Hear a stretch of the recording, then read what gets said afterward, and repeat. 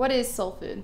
Interesting question. What is soul food? So a lot of people think that it's shorthand for all black cooking in America, and I think it's really something different than that. I would say soul food is the traditional foods of African Americans in the United States, and I would say it's one of a family of cuisines inspired by African Americans. So you got basically the Chesapeake Bay area, which is kind of Maryland, Virginia, and you've got all the cooking associated there. We don't really think about Chesapeake Bay cooking that much anymore because we overate the animals, and so there's just not a lot of them around.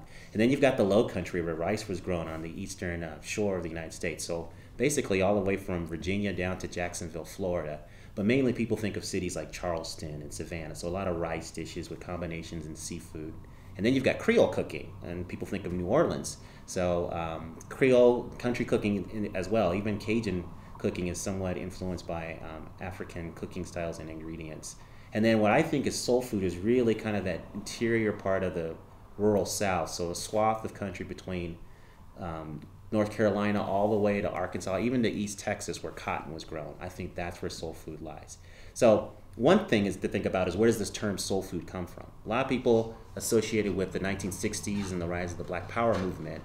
Black is beautiful. So a lot of messages about connecting kind of soul with earthiness in African Americans. But actually the earliest reference I found was with Shakespeare. So in a play called Two Gentlemen of Verona, one of Shakespeare's earliest plays, there's actually a scene there where two girlfriends are talking about this guy named Proteus, and she says, "Knowest thou not that his looks are my soul's food?" So there's a couple things we can take away from this. First of all, even in the 16th century, you got a couple of girlfriends getting together and saying a guy's yummy. Okay, we know that happened. But also, Shakespeare was using this wordplay. He was trying to use soul and food, something intangible with something tangible. So for the next 200 years to 400 years, soul food was really about religious instruction and the Christian tradition. So it was about reading your scriptures, it was about listening to sermons, and it was things to help your religious life. But fast forward to the 1940s, I think soul food comes out of the music world. So at that time, jazz was a very popular form of music in the entertainment in the United States, but the swing era and the big bands were the ones that were getting all the press, and mainly the white musicians. So the African American musicians who really felt that they owned this musical tradition, they were a little upset about that. So they wanted to return the music to its roots, and its roots were the rural South, especially the black church. So that's when they started kicking around terms like soul and funky. And it got applied to the music, and eventually it was so popular it got marketed and applied to other parts of black culture. And that's what leads to soul food. So we could have been calling this food funky food, but I don't think that's appetizing. So soul food is the one that caught on, and that's how it eventually developed and played out. Edna Lewis, the late great Edna Lewis, one of the best cooks that we've ever had in the United States, had it right. She talked about soul food being the food of black people living in urban areas outside the South who were nostalgic for the rural South. So I think it's a cuisine of memory, kind of remembering what it was like growing up down home, Sunday dinner, that kind of thing.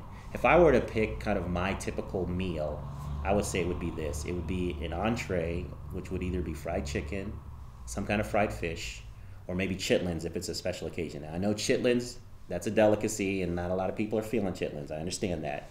But that's what I would put on the plate, because I think that's a clear, soulful entree. And then the sides would be mac and cheese, greens, sweet potatoes, some kind of beans or peas.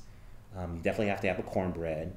There'll be a bottle of hot sauce on the side, because we like hot sauce on everything. And then I think red Kool-Aid is the official soul food drink. So I'd have a glass of red Kool-Aid. And then for dessert, it's either going to be sweet potato pie, maybe peach cobbler, or some kind of cake, maybe a pound cake, maybe even red velvet cake.